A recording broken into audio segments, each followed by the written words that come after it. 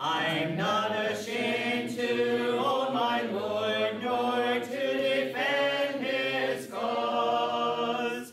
Maintain the honors of his word, the glory of his cross. This morning we return to our Old Testament study and come to the book of Psalms.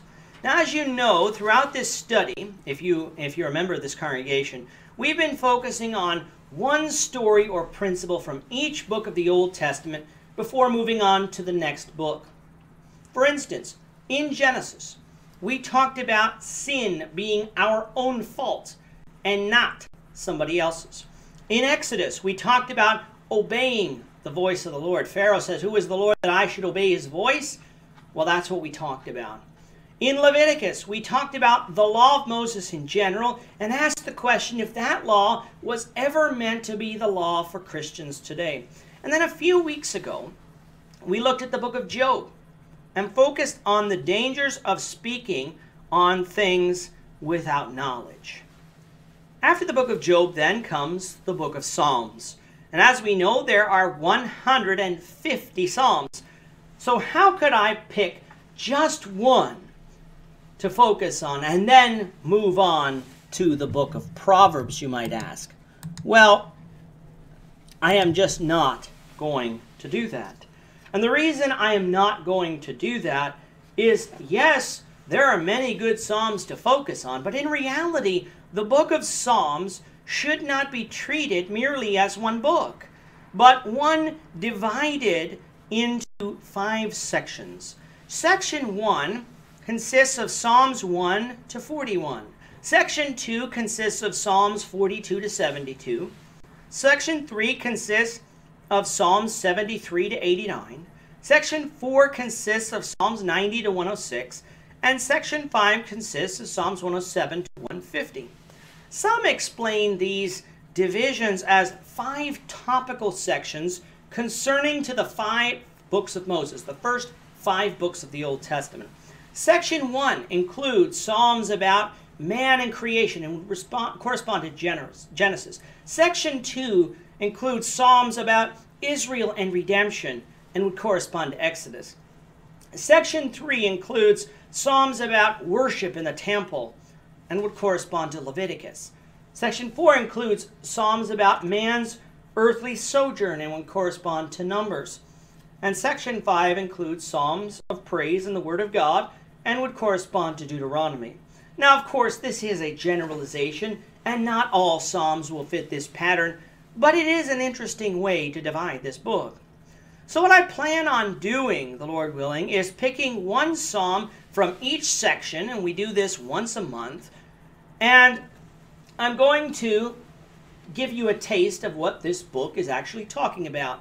The Psalms that I'm going to select are not the Psalms that we read all the time. We're not going to have a lesson on Psalms 23. I've dealt with that in other sermons, and I'm sure I will in the future as well, but not as part of this series. We're not taking a look at Psalms 19. It's another good psalm, but it's a more famous psalm. We're going to look at the less famous psalms so that we can gain more knowledge about what is in this book. So, with that in mind, I would like you to turn in your Bibles to Psalms 4. We're going to read the entire psalm beginning at verse 1.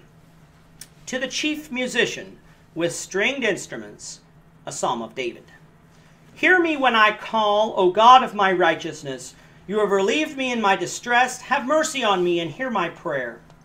How long, O you sons of men, will you turn my glory to shame? How long will you love worthlessness and seek falsehood?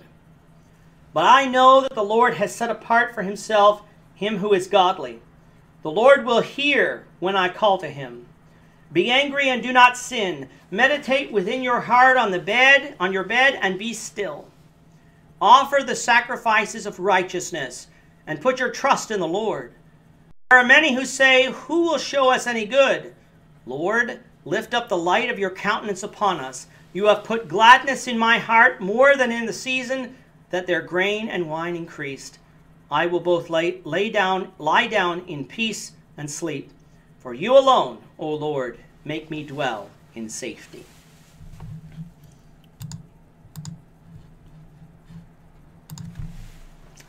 When we read the book of Psalms, it's very tempting to read it like we would read the book of Genesis or the book of Romans.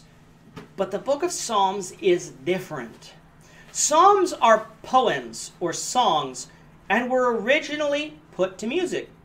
When we do our song analysis lessons and we read through the song itself, we read it differently than we would a regular piece of literature, because we know that there are pauses here and there and phrases that go together that give the song its meaning.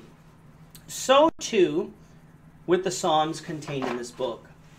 If you notice in your Bibles, unless you have an older version like the King James Version or a version that contains a translation, each psalm is not written in the normal paragraph style that the other books of the Bible are written in. It's written in stanzas, the way that poetry and songs are. In particular, with this psalm, and 71 times in this book as a whole, the word Selah, S-E-L-A-H, is used, and it would signify a pause in the reading. Thus, by reading this psalm correctly, we get as close to hearing it the way we would have had the music that was played, that was sung with it. And so the psalm itself, what I'm getting at is that it would sound as close to it as if it was sung.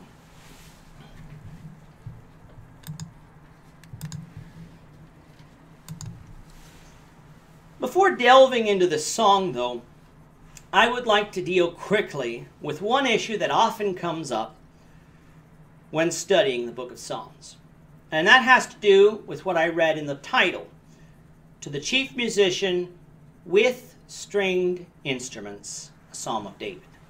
We spend a lot of time, and rightfully so, defending from the New Testament why it is not right to worship God today with mechanical instruments of music. Invariably, though, people, when they hear this argument, turn our attention to this book with its mentions of harps and trumpets and tambourines, and conclude that if God accepted worship with these instruments under Moses, that he accepts the same under Christ today. Well, let's take that argument a little further. God accepted animal sacrifices under Moses. Does he accept such today? Not according to Hebrews 10 verses 1 to 4, for these sacrifices could not remit sins. God accepted the high priest as coming from the tribe of Levi and the house of Aaron. He did that under the law of Moses. Does he accept this today? Not according to Hebrews 6 verse 20, for Jesus is our high priest after the order of Melchizedek. God accepted the temple in Jerusalem as the only place to offer sacrifices. Does he accept that today?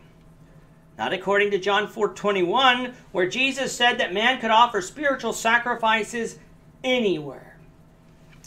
And that's the point that people miss. The law of Moses was a physical law that was the shadow of the better law of Christ, which would be a spiritual law. For mechanical instruments of music to be an acceptable form of worship to God, he had to authorize them, which under the Old Testament law he did in places like 1 Chronicles 15.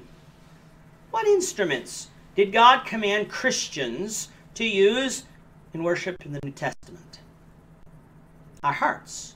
That's the instrument we're to use. In Ephesians 5 verse 19 we read, speaking to one another in psalms and hymns and spiritual songs, singing and making melody in your heart to the Lord. He could have added right there, singing and making melody with instruments to the Lord, or with cymbals or trumpets, but he didn't. He said, make melody in your hearts to the Lord. All sorts of musical instruments are mentioned in the Old Testament to be used in worship to God, while no mention is made in the New Testament. That should tell Christians something. Something has changed. And what has changed is that the physical law has been changed to a spiritual law, and instead of physical instruments of music being used in worship to God, we use a spiritual instrument, our heart, in order to worship God in song. So with that now having been dealt with, let's turn to Psalms 4.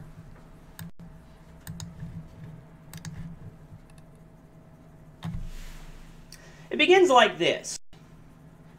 Hear me when I call, O God of my righteousness. You have relieved me in my distress. Have mercy on me and hear my prayer. What a great way to start this psalm. By pleading with God, the God of our righteousness, to hear me when I call. So many people pray to God and wonder if He's listening. They wonder if He is paying attention or if He is off doing something else. They don't really believe that He will hear them. David isn't wondering that. He knows that God will hear him when he calls. Why? Well, for one, David is living a life of righteousness according to the will of God. That's what it means when he says, the God of my righteousness, for no man's life can truly be righteous if it is not approved by God. But didn't David sin from time to time? Yes, he did. But he trusted in the grace and mercy of the Lord to forgive him of his sins when he repented and returned to walking in the ways of the Lord. It's the same for us today. None of us is perfect in following Christ. We will sin. But what happens after we sin is what determines whether or not we are walking righteously before God. Do we continue in sin without any thought of repentance? Or do we repent of that sin, confess that sin to God, and ask for His forgiveness? If we give no thought of repentance, then we are walking in unrighteousness. If, however, we do repent, and we do confess that sin, then we are walking righteously, just like David did. So David knew that God would hear him because he walked righteously. But he also knew that God would hear him because God had heard him in the past and relieved him in his distress. David was obviously going through some sort of problem at that time, and we'll discuss that in a few moments, Lord willing. But since David had experience with God helping him in the past, he had confidence that because he was walking in the ways of the Lord then, that God would continue to hear him and help him. It's difficult to trust somebody when you are first getting to know them.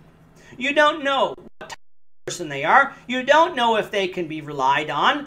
But as you grow in a relationship with them, that trust builds to the point you can always rely on them in times of need. That's God. When we're a new Christian, we need to learn to rely less on self and more on God. In the beginning, that is hard. But over time, as we see how God has worked in our lives for our benefit, such becomes much easier. So David had a trusting relationship with God. He asked for God's mercy that he would hear his prayer.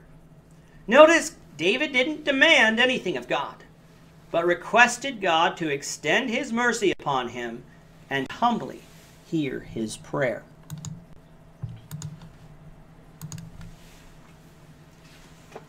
Coming to verse 2, David turns his focus to those who oppress him. Verse 2, How long, O you sons of men, will you turn my glory to shame? How long will you love worthlessness and seek falsehood? There are many points in David's life and many people in David's life that could fit the description that David lays out here. I'm thinking of people like Absalom or Joab. How did men like this behave? They brought David to shame in front of the people. They loved things that were worthless and spread falsehoods. Yes, David sinned and deserved some of the things that he had to endure through, but these men did not act righteously in their matters either. Absalom stole the hearts of the people away from David, the anointed king, and committed treason, while Joab killed Abner and Amasa, two commanders of the armies of Israel, that he had no right to kill. David asks in this psalm, how long will they continue to do this? How long will they act defiantly? In other words, he's pleading with them to stop, not only for his sake, but for theirs as well. Verse 3 continues by saying, "But know that the Lord has set apart for himself him who is godly. The Lord will hear when I call to him." People like Joab and Absalom thought that they were defeating David by acting against him, by acting sinfully. But they were not. For David had been set apart by God because he was godly. David's strength was only found in the Lord, and because David trusted in God, God would hear his prayers. Joab and Absalom, though, only gained their strength from that which is on this earth. And if God moved against them, they would fall, and great would be their fall. Of course, we know that both Absalom and Joab fell by the sword for the evil that they did, while David went to his grave in peace, in righteousness, showing us the importance of following God in all things. In verses 4 and 5, David offers his oppressors some advice when he says, "Be angry and do not sin. Meditate within your hearts on your bed and be still. Offer the sacrifices of righteousness and put your trust in the Lord." Verse 4 in some versions say, "Stand in awe or tremble and do not sin." But whichever way you take it, David is telling his oppressors not to sin. If they are angry with him, they may have a right to be, but that shouldn't lead them to sin. It's the exact same thing that Paul said in Ephesians chapter 4, verse 26. What should they do? Meditate within their hearts on their beds and be still. Offer sacrifices of righteousness and put their trust in the Lord. We often sin when we let our emotions take over and control our actions. Someone might do something that makes us angry, and immediately we lash out at them. That can lead to sin. If we had stepped back and thought through our actions, if we had prayed to God, then perhaps we would have acted differently, and the situation could have been resolved better. Jesus was angry from time to time with his disciples, with the people, and with the rulers of the Jews. But he never held on to his anger, and he always acted appropriately. David's oppressors were bringing David's name to shame, and that was not the way to deal with the situation properly. They should have taken some time to meditate on the issue, to calm down. They should have taken some time to offer sacrifices of righteousness to God and to pray to God. If they would have put their trust in the Lord as David did, they could have solved their problems without resorting to sin. We need to do the same. The psalm closes by saying, "There are many who say, 'Who will show us any good?' Lord, lift up the light of your countenance upon us. You have put gladness in my heart, more than in the season that their grain and wine increased. I will both lie down in peace and sleep, for you alone, O Lord, make me dwell in safety." There are always pessimists in this world, people who think that nothing good will ever happen. They're what we call half-glass empty kind of people. That was not David, and it should not be us. Who shows us any good? The Lord shows us all things that are good. He does so simply by allowing us to get up every morning, to experience the beauties of his creation, and enjoy the associations with family and friends. But of course, for Christians, he shows his goodness in what he has done for us spiritually by forgiving us of our sins through his grace when we in faith obey his Son, Jesus Christ. When we become Christians, we can have more gladness in our hearts than anything we can obtain on this earth. This will allow us to lie down to sleep in peace, for it is the Lord, and the Lord alone, that allows us to dwell in safety. Walking in the footsteps of God is how David knew that no matter whatever situation he found himself in, that God was with him and would protect him. Now, that wouldn't necessarily mean that he wouldn't die. But even if he walked through the valley of the shadow of death, David would fear no evil. Why? Because the Lord was with him, and would save him spiritually for all eternity. May we have the type of faith that David had and put our trust in God in all things. So that's Psalms 4 in a nutshell. Let's quickly then turn and learn what lessons we can take from this psalm that we can apply in our daily lives. First, we can learn that God does hear the prayers of the righteous. In 1 John 5, verse 14 and 15, we read, "Now this is the confidence that we have in him, that if we ask anything according to his will, he hears us. And if we know that he hears us, whatever we ask, we know that we have the petitions that we asked of him." How many of us are confident when we pray to God that he hears us? If we aren't confident, why aren't we confident? Is it because we have sin in our lives? Well, if that's the reason, at least we then know the problem. Let's now correct it. 1 John 1 verse 9 says that if we confess our sins, God is faithful and just to forgive us our sins and to cleanse us from all unrighteousness. Do we believe what God said there? Then confess our sins to God and trust that he will do what he said he would do. If sin isn't the reason that we aren't confident in our prayers, what else could it be? Well, maybe we don't know if what we are asking is according to God's will. How can I solve that problem? By picking up and reading God's will, the Bible.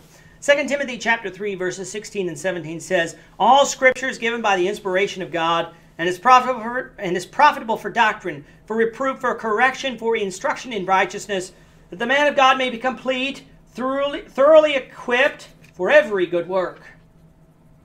How many good works can the Scriptures equip us with?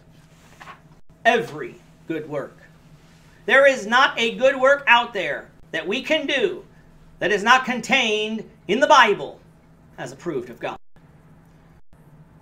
But we have to read it in order to equip ourselves with them. Don't know what to pray for? Jesus prayed many prayers in the Gospels and taught on prayer on numerous occasions.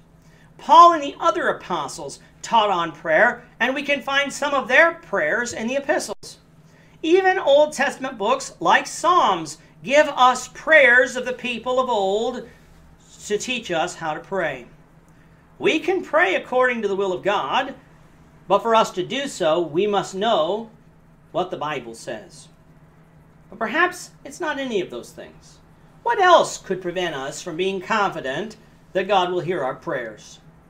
Well, perhaps it's simply we don't think he's concerned with someone as insignificant as me.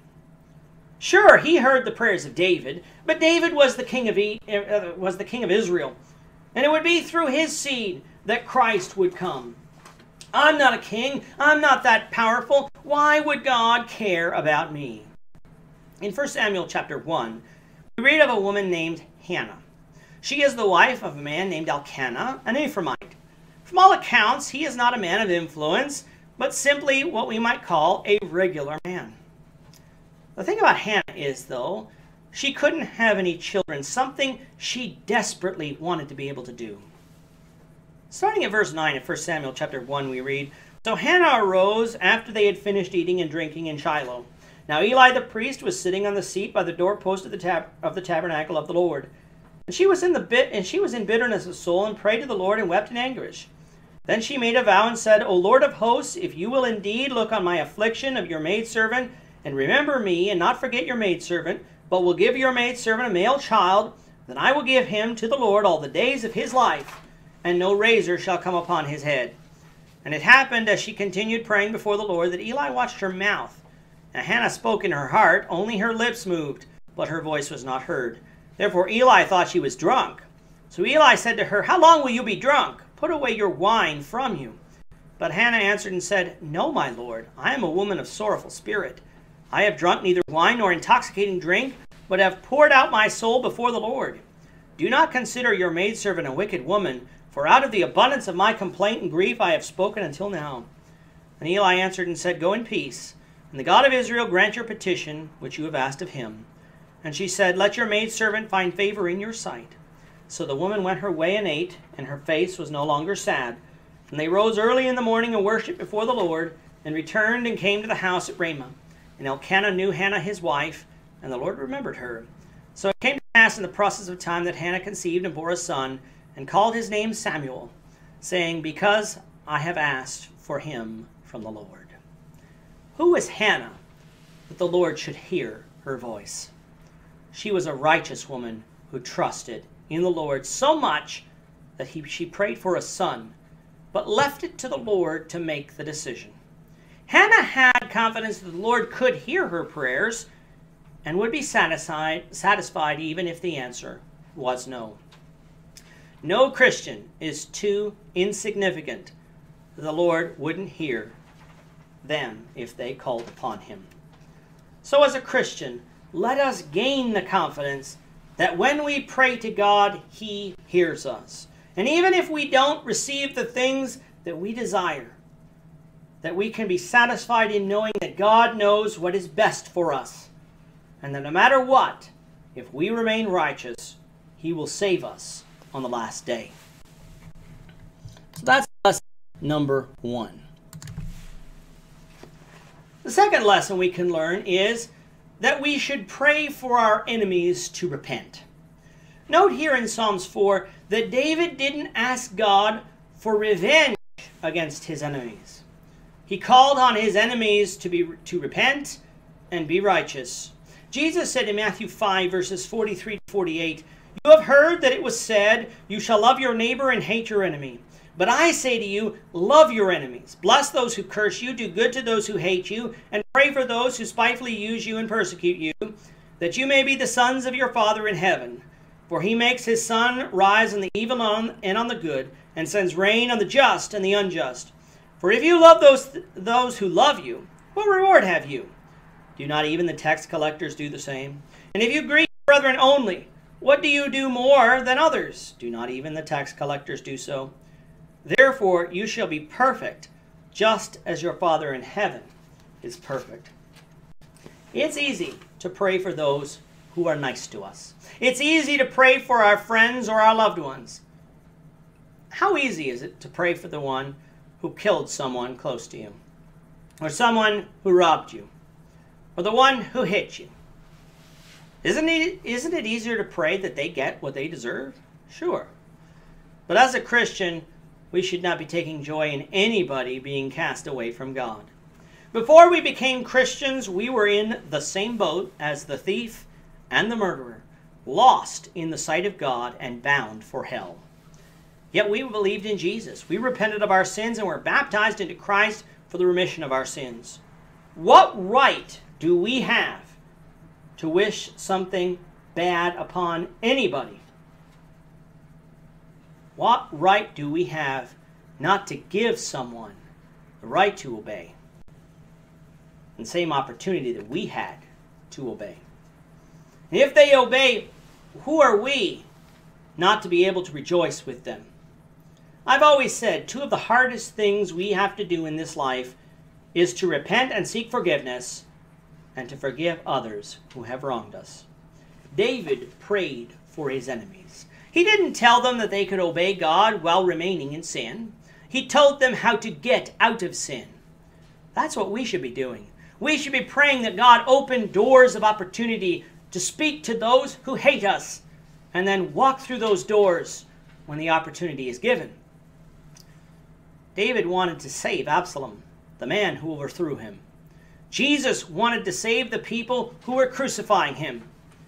We should want to save anybody that will obey the gospel. So that's lesson number 2. The final lesson from this morning's, if I can get that one to come up, the final lesson from this morning's sermon is that we need to develop a trust in God no matter what we face in this life. In 1 Timothy chapter 4, verse 10 we read, For to this end we both labor and suffer reproach, because we trust in the living God, who is the Savior of all men, especially of those who believe. Just as it is easy to pray for our friends, it's also easy to trust in God when things are going well. In February, our economy was pretty good. The church here at East End was still able to meet in one place, seemingly All we had to worry about was if the snow was going to prevent us from going about our daily lives. My, how 2 months can change our perspective. I haven't seen many people in this congregation in person for over 63 days. 63 days. 9 weeks. I haven't seen my mother since just after New Year's. And today's Mother's Day. The first Mother's Day in my lifetime that I won't see her in person. It's been tough, and I'm going to Skype her later this afternoon. It's not that I'm going to avoid her at all, but it's certainly been tough. But as tough as it has been for me, at least I've kept my job. Others haven't been so fortunate. At least I've kept my health. Others haven't been fortunate. Now, at the beginning of this crisis, I was worried that I might lose support. As of yet, I have not. But that possibility still exists because no matter how quickly our governments open up, whether it is sooner or whether it is later, the effects of this recession will linger on for many months to come. But if I lost support, I will still trust that the Lord will provide, for He always has.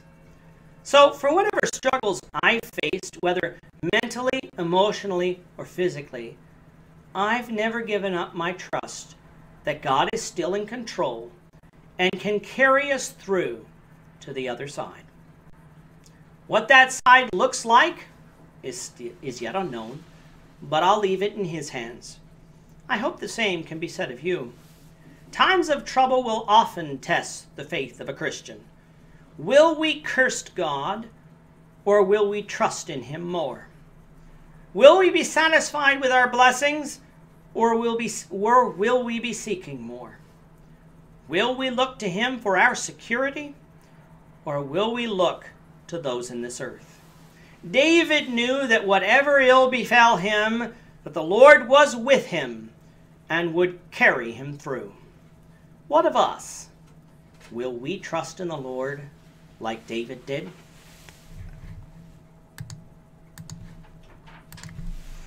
In closing then, if I am faithful, the Lord will hear me when I call to Him.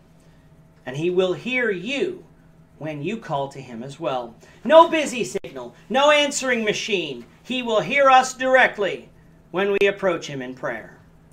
But He has not promised to hear everyone. The faithless, the ones that don't follow His will, He has not promised to hear. But you can change that if you will but seek His will and obey the gospel. All you need to do after hearing the gospel is to believe it. To believe in Jesus as the Son of God and the Savior of this universe.